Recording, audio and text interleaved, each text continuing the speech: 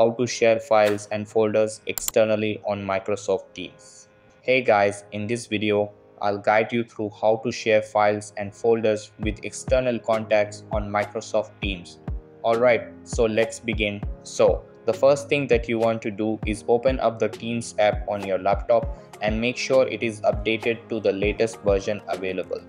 After that, sign into your account and you will be redirected to this page. First, go to the Files section in Teams. Over here, you'll need to open your files in SharePoint to share them externally. Just click Open in SharePoint at the top or select specific files and open them in SharePoint.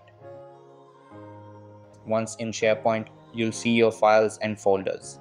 Then, to start sharing, head over the file or folder and click the share icon.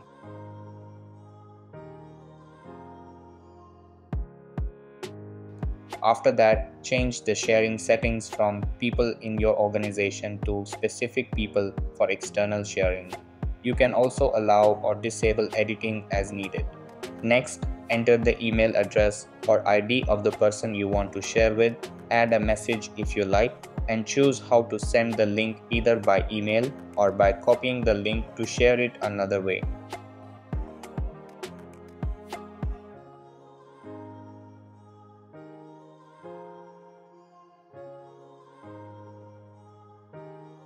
If you want to make changes after sharing, go to Manage Access under More Actions.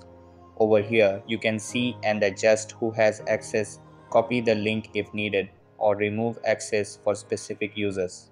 So that's basically how you can share files and folders externally on Microsoft Teams. So that's all for this video. Consider subscribing if you find it helpful, and I'll see you in the next one. Thanks.